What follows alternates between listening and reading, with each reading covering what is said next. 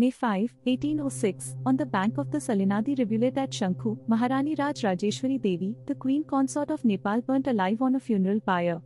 Historians believe that the queen was forced against her will into practicing the ancient ritual of sati.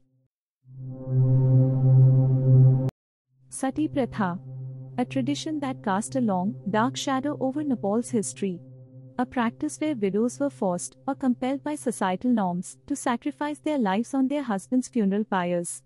But where did this terrifying tradition begin? How did it evolve, and what finally brought it to an end? Today, we'll uncover the chilling history of Sati Pratha in Nepal.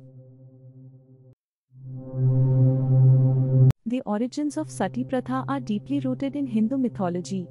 The practice is named after the goddess Sati, who self-immolated to protest her father's disrespect toward her husband, Lord Shiva. This act of burning oneself was originally seen as an ultimate act of loyalty and purity.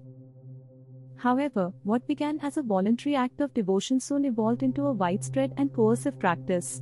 In Nepal, the first recorded instance of Sati Pratha dates back to 464 CE, as noted in an ancient inscription.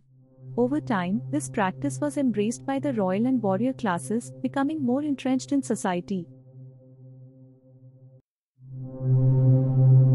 In Nepal, Sati Pratha was not just a ritual, it was a reflection of the deeply ingrained caste system and societal expectations.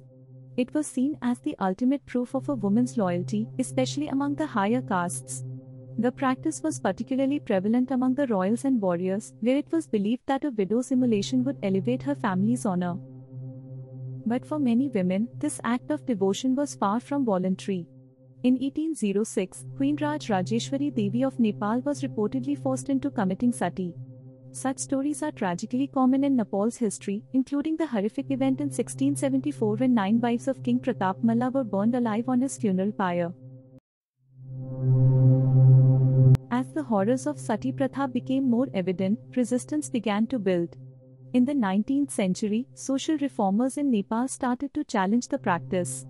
One of the earliest efforts came from young Bahadur Rana, who in the mid-1800s implemented reforms to limit the practice.